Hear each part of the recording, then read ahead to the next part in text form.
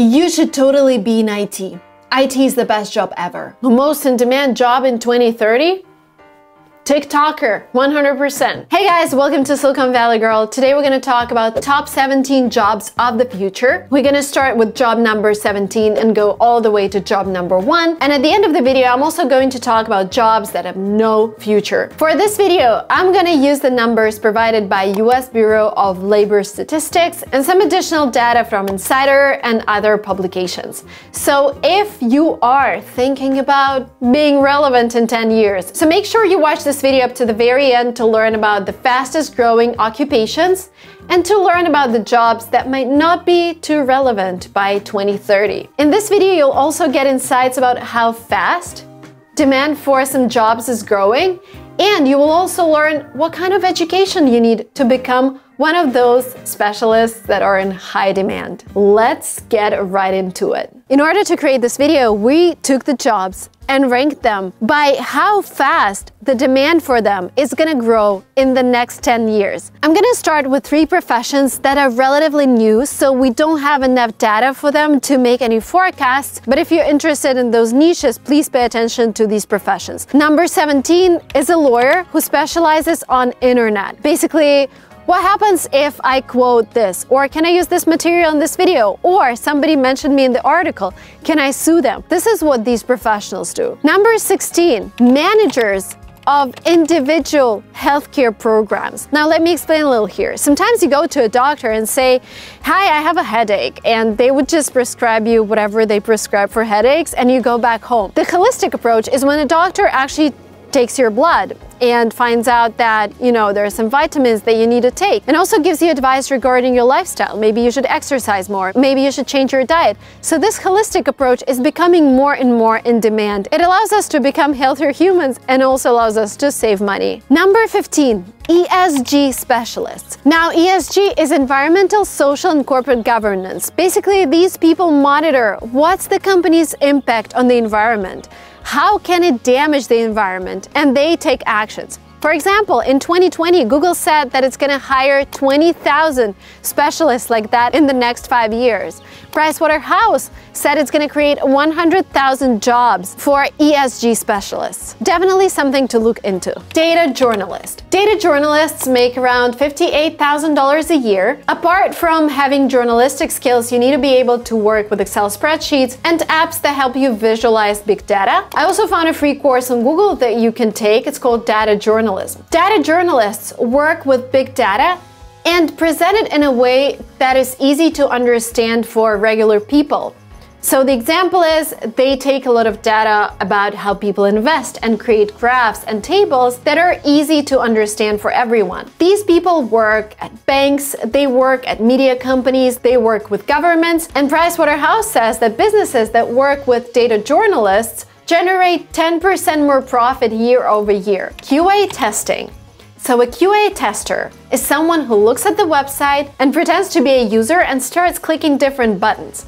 And when some button doesn't work or something unpredictable happens, he creates a report, a bug report, that he sends over to the developers team, and they fix this bug. I've recently seen a lot of online courses that teach you this job, and you can learn it in several months. It is predicted that demand for QA testers is gonna grow by 22% in 2030 compared to 2020. And in year 2020, there were 2 million vacancies from companies looking for QA testers. So I would say, if you're dreaming of IT, this would be the easiest first step into IT because it's easy to learn and it's also a quite high-paying job. On average, people make $110,000 a year here in the US working as a QA tester. Of course, ideally, it's great to have some IT background, but you can have bachelor's in something completely different like arts or economics and then take a course which lasts several months and become a QA tester.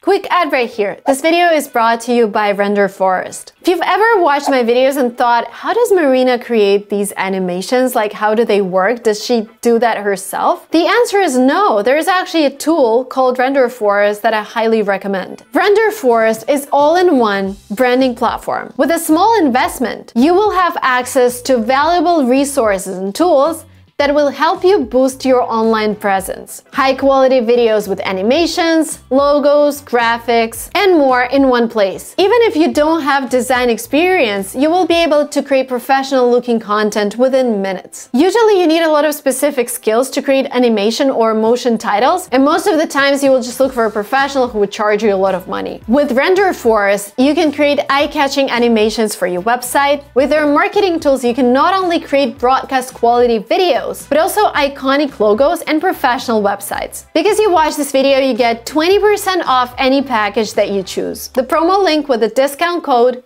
is included in the description below. Thank you so much, guys, and highly recommend Renderforest. Market analytics. Now, people who do this job research the market. For example, if I'm researching the auto market, what kinds of cars are people buying? What's the percentage of people owning an electric vehicle versus a gas vehicle? How many people are leasing? What's the trend? Are people going to lease more cars, or maybe people are going to buy more cars? This is what market analytics do. You need professional education, bachelor's in economics or marketing or business. These specialists make around $69,000 a year, and it's predicted that demand for them is going to grow by 22% in the next 10 years. Number 11, cooks and chefs. The demand for this common job is expected to increase by 26% in 10 years. And we're not talking just about chefs. We're talking about the whole industry, because there are many people in the kitchen. There are assistants to chefs, for example. And when we take the whole market, right now we have 2 million jobs. In the US, on average, if you're an assistant to a chef, you make around $28,000 a year. Cybersecurity specialist. Now, a cybersecurity specialist analyzes a platform or a website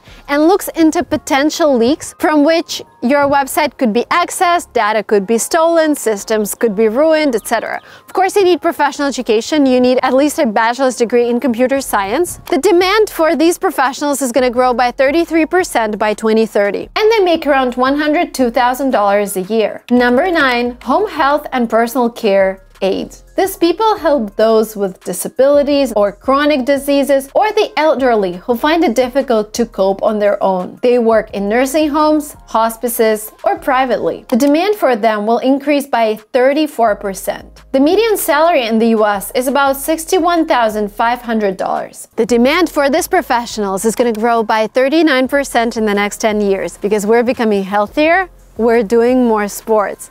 And this profession is a fitness trainer. Right now, there are 300,000 job openings posted in the US in the fitness market. It is predicted that in 2030, we're going to have 420,000 new jobs each year on this market. The average salary is $40,000 a year, and you need a special training to become a fitness instructor. But very often this training lasts for several months, so no need to do bachelor's and master's in fitness education. Nurses. The demand for nurses is going to grow by 45%. You need at least 2 years of training and a special exam to become a registered nurse. And on average, nurses make $123,000 in the US. Now, this is interesting.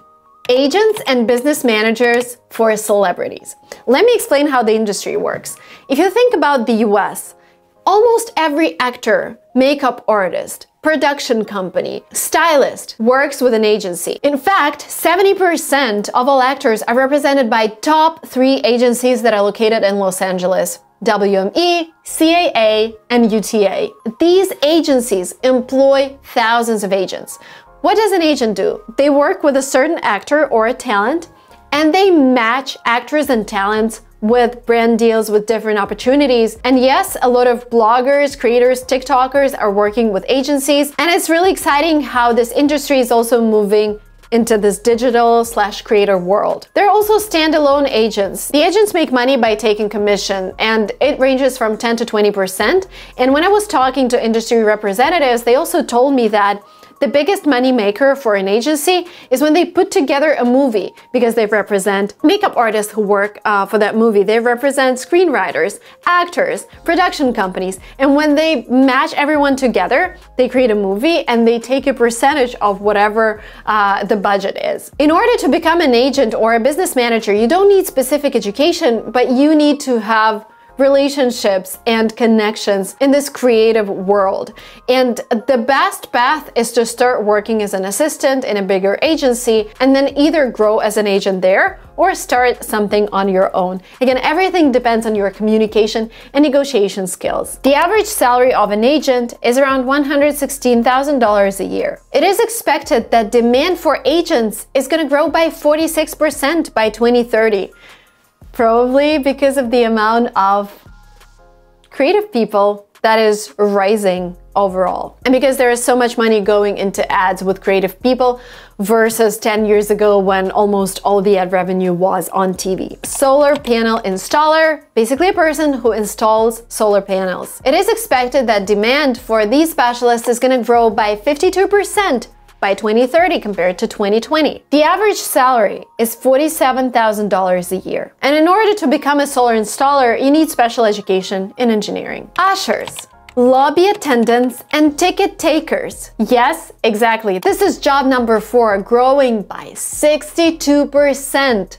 This is just crazy. This sounds a bit crazy to me as a person who thinks that a lot of jobs are going to be automated, but the reality is we have a growing number of elite hotels. We have a growing number of public events, conferences, and we need people to help us navigate on those events. There are more and more business offices, WeWorks, and we need receptionists there. We need real people. In order to become one of those people, you don't really need special education. You need to be friendly, you need to be willing to help. The average salary, though, is not too high. It's around $26,000 a year. But it's something that is definitely growing in demand, according to US Bureau of Labor and Statistics. Okay, we're approaching top 3 jobs that are gonna see the most growth by 2030. Number 3 is wind turbine service technician. As stated by the American Wind Energy Association, there are more than 65,000 onshore wind turbines in the US. And every year this number increases. So we need technicians who oversee the operations, who can fix problems if they appear. This is why the demand for wind techs is going to grow by 68% by 2030. Of course, you need education in the field of the electric power industry. In the US, there are, for example, specific technical colleges to help you with that. Also, employees are more likely to hire a technician who has other certificates. Basically, someone who completed additional courses like electrical safety, first aid, or climbing training. The median salary is $56,000 a year. Number 2, motion designers and VR professionals. Now, let me explain what motion designer does. Sometimes you watch a video and it's all animation. You look at the metaverse and everything is like digital. You're in a digital room or somebody's wearing a digital dress. This is basically what those people do. They create either 3D objects if it's a virtual designer or animation if it's a motion designer. And motion designers are in high demand among YouTubers, they're in high demand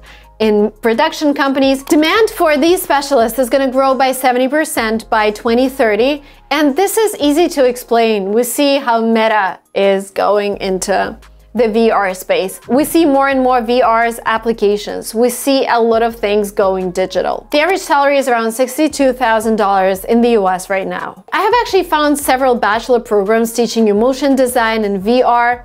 But basically what you need to do is you need to be able to work with Photoshop and other tools, and portfolio is one of the most important aspects of this job. So a lot of specialists just ended up taking professional courses and then doing a lot of practical tasks like being a contractor for a certain company just to build their portfolio. Da-da-da-da-da-da!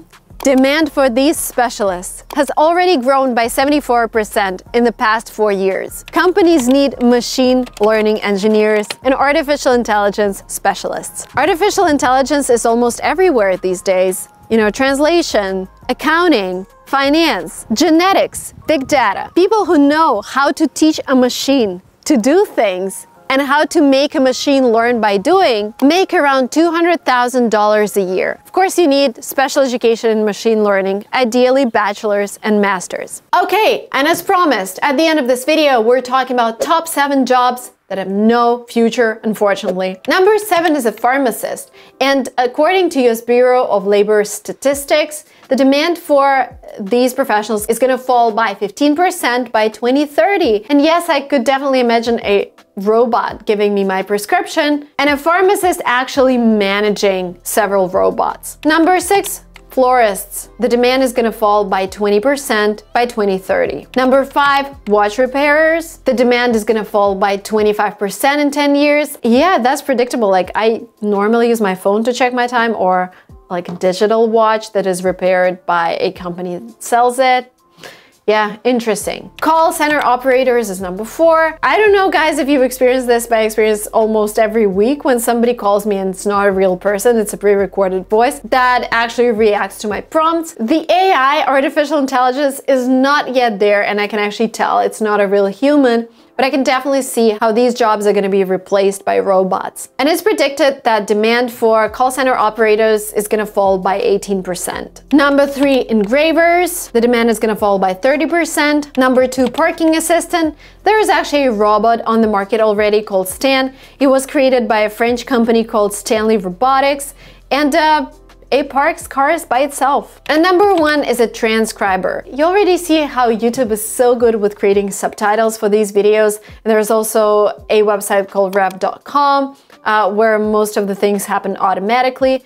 But basically, computer technology is helping us convert audio into text and even translate it into another language. So the demand for human transcribers is gonna fall by 36% by 2030. Thank you guys so much for watching this video up to the very end. I hope it was useful and entertaining for you, and I hope that you share this video with anyone who's thinking about a new job or is thinking about changing careers in order to stay relevant in the next 10 years. Thank you guys so much for watching this video up to the very end. I will see you very soon in the next video. Bye bye.